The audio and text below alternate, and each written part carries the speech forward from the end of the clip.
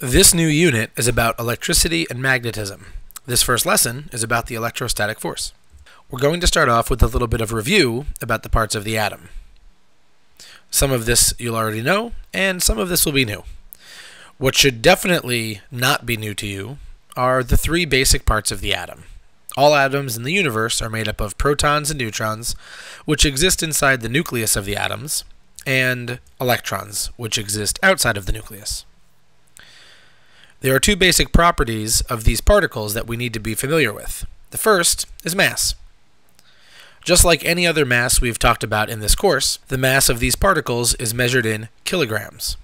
Since you already know something about these particles, you won't be surprised to see how tiny the masses are. The proton and the neutron are both 1.67 times 10 to the negative 27 kilograms. That's about a billionth of a billionth of a billionth of a kilogram. The electron, as you know, is even smaller, 9.11 times 10 to the negative 31 kilograms. You can find all of these numbers on the first page of your reference tables. The other important property of these particles that we need to be familiar with is charge. One way to identify the charge of an object is to describe how many elementary charges it is composed of.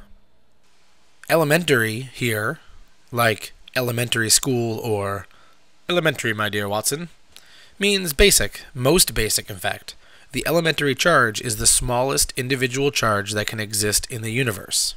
Last year, and before that, if you described the proton as positive 1, what you meant was positive 1 elementary charge. Neutrons, as you know, are neutral. We can call that 0. And electrons you've called negative 1. And again, when you said an electron was negative 1, you meant it was negative 1 elementary charge. There will be plenty of situations where we describe the charge of the proton and the electron as simply positive or negative.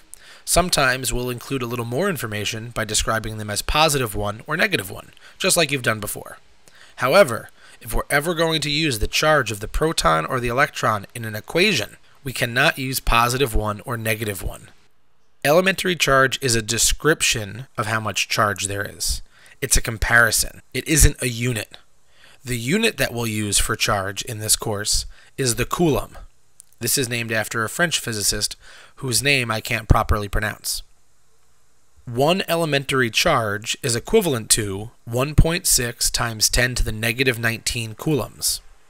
This means that a proton is positive 1.6 times 10 to the negative 19 coulombs. A neutron is still just 0 coulombs, it's neutral.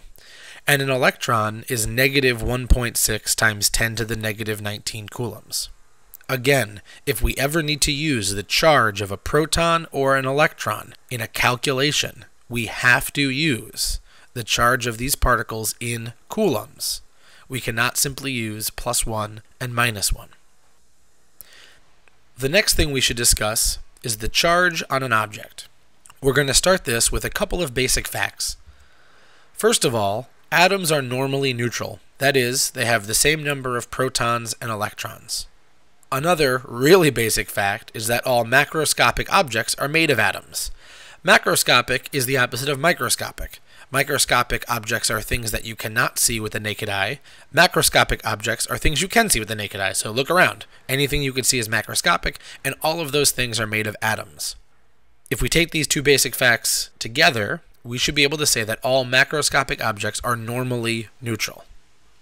The universe would be a pretty boring place if everything was always neutral, however.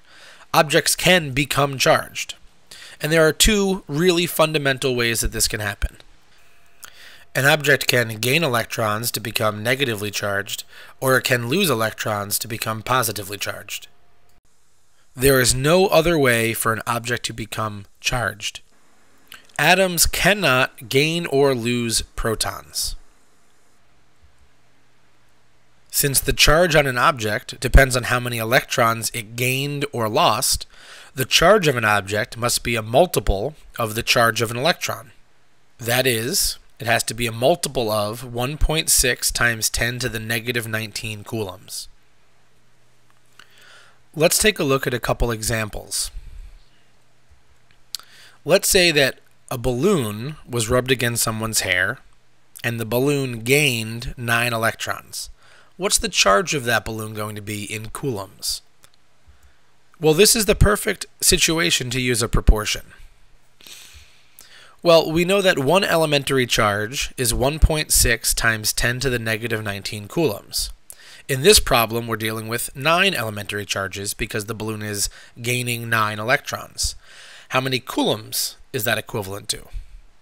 Well, in this case, all we have to do is cross multiply, and we'll find that 9 elementary charges is equivalent to 1.44 times 10 to the negative 18 coulombs.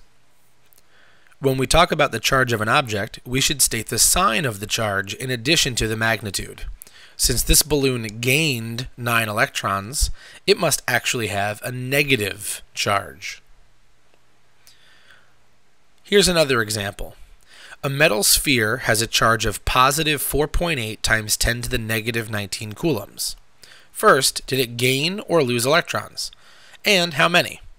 Well, if we take a look at the sign of the charge, we can see that it's positive. If an object is positive, that means it has more protons than it has electrons. The only way for that to happen is for the object to lose electrons. Once again, we'll set up a proportion to figure out how many electrons it lost. So one elementary charge is 1.6 times 10 to the negative 19 coulombs. We want to know how many elementary charges 4.8 times 10 to the negative 19 coulombs is equivalent to. If we cross multiply and divide, we find out that this is equivalent to 3 elementary charges and therefore 3 electrons lost. The next thing we want to look at is the interaction of charged particles. We'll start by discussing attraction and repulsion. So this picture shows 2 objects that each have a net positive charge. You should already know how these 2 particles should interact. 2 objects with positive charge should feel force away from each other, and if they were free to move, they would actually repel. Here are 2 other objects. Each of these has a net negative charge. This means that each of them must have gained electrons. Just like the 2 positive objects, these 2 negative objects will also feel a repulsive force, and if they were free to move, they too would repel from each other. Finally, we could take a look at an object with a net positive charge and an object with a net negative charge. These 2 objects will feel an attractive force between them. If they were free to move, they would attract each other. To summarize this, like charges repel, and opposite charges attract. The strength of this attraction or repulsion is determined by Coulomb's law. This is an equation that allows us to calculate the strength of the electrostatic force. Coulomb's law states that the force between 2 charged particles is directly proportional to the magnitude of the charges of the particles. So here we have 2 objects.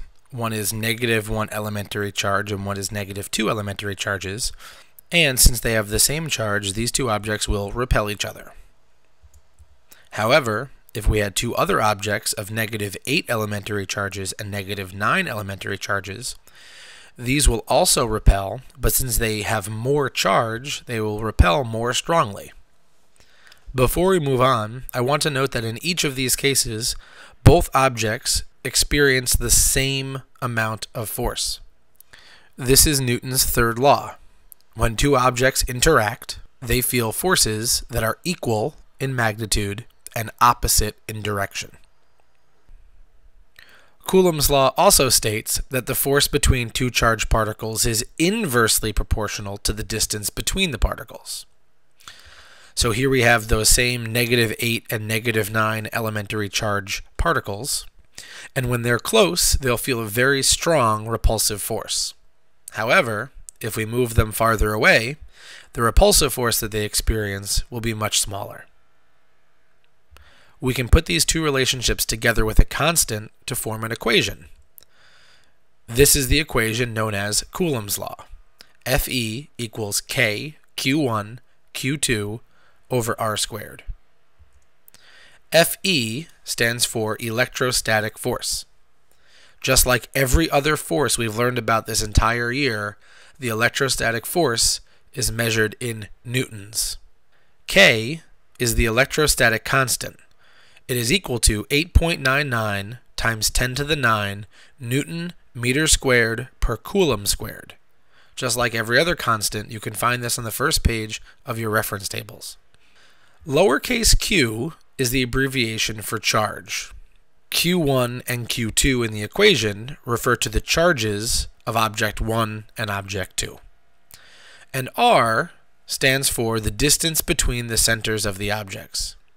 This is just like the R in the universal law of gravity. Let's look at some examples using Coulomb's law. Here we have two objects, one with a charge of positive 6 coulombs and one with a charge of positive 3 coulombs, and they're 12 meters apart. My question is, how much electrostatic force do they feel?